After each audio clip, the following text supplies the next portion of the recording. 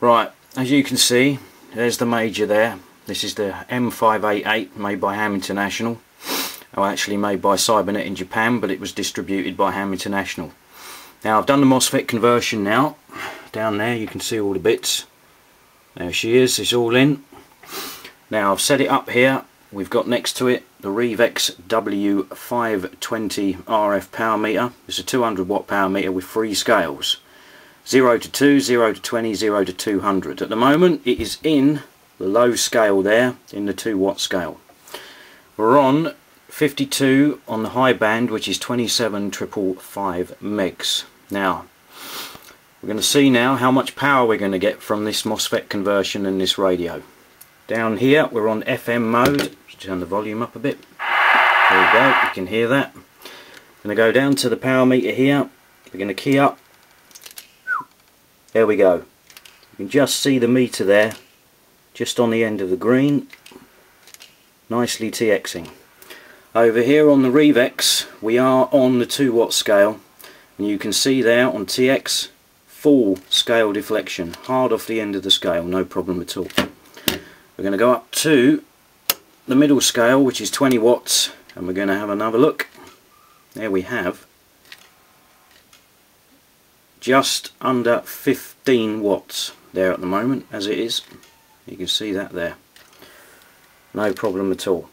Now we're going to try AM, see what kind of swing we get on AM with the MOSFET conversion. You can see the signal meter there, we key up, just in the green. Audio, audio, audio. See some movement there. Over to the Revex we have just over 10 watts. Now with audio you can see the swing. Audio, audio,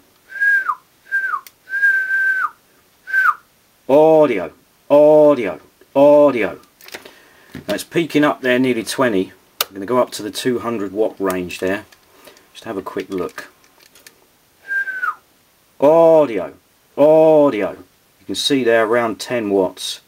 Audio, audio. On audio it actually peaks to between 20 and 30 watts on the swing. So now what we'll do is we'll try USB, see what we can get on the sideband. Put the Revex down on the 2 watt scale there, right down on the bottom. Over to the meter on the radio. Audio, audio, 1 2, 1 2. You can see there, you can hear the old needle pinging on the scale. Audio, no problem. Over to the Revex, you can see there we're on the 2 watt scale on the bottom, and it's just pegging off the end of the scale. Up to the 20 watt scale. Audio, audio, audio, 1 2, audio, audio. Peaking up there 20 watts PEP, no problem. Up to the 200 watt scale, let's have another look. Audio, audio, audio, no problem at all. Peaking there around about 20, almost 25 watts PEP, using an Irf520N International Rectifier Power MOSFET, which of course, as some don't know, is actually the same as an Irf2030 EKL part. Only difference is they only cost about a quarter of the price. So there you go, MOSFET conversion done, step by step, power test, working, no problem.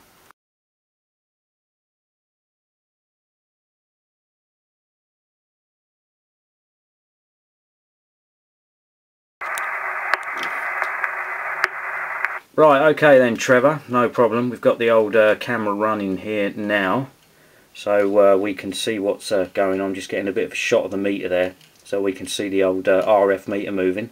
So yeah, well, nice to hear you again. I know I haven't heard you for a while. I thought last time I spoke to you, you was using a Ranger there. Over? Yes, sir. Progressed up a little bit. We're running the 857 just because of size, really. Just because of power. The 857 is just a little black box with 100 whiskies out the back, and what more do you need mobile? It saves running the Ranger and lots of wires and lots of other equipment. Okay for static use, perhaps sometimes and portable, but the Ranger's a lovely radio with the teardrop, but it's just not practical enough for me, unfortunately. Back to you. Yeah, I know what you're saying there, mate. Yeah, I know exactly what you're saying. Yeah, nice old radios, but obviously with the 897 there, you've got a lot more flexibility. So there we are. Yeah, well, this old Major here belongs to a friend of mine. I've done a lot of MOSFET conversion on 11 metre radios. And what I've done is taken out the old 2SC 1969 and replaced it with an Irf520N. And it's actually peaking around about 25 watts PEP output on here. And I'm only using a standard microphone.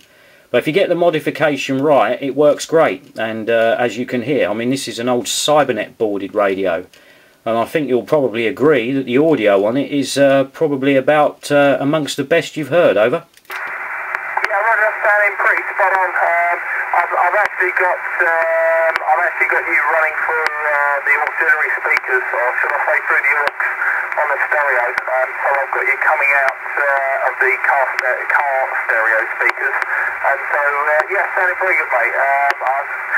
It's not something I do a lot of. I don't mess about with sort of conversions and the Cobras and stuff anymore. I've kept the Ranger just for nostalgic reasons, shall we say, but I think I don't think the 857 is ever going to disappear from my lap there. Back to you, Neil.